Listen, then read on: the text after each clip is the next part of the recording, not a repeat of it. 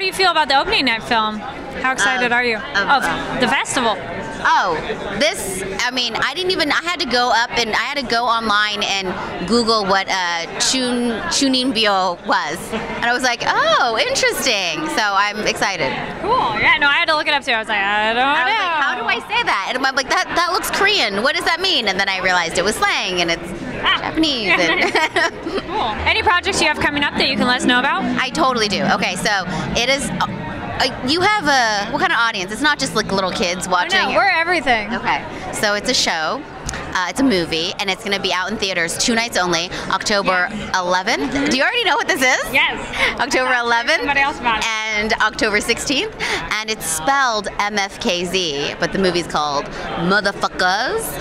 And it's I don't even know how to like describe it. It is, just go online and watch the trailer. Yeah. It's got Michael Chiklis, it's got Danny Trejo, it's got the RZA, it's got Vince Staples.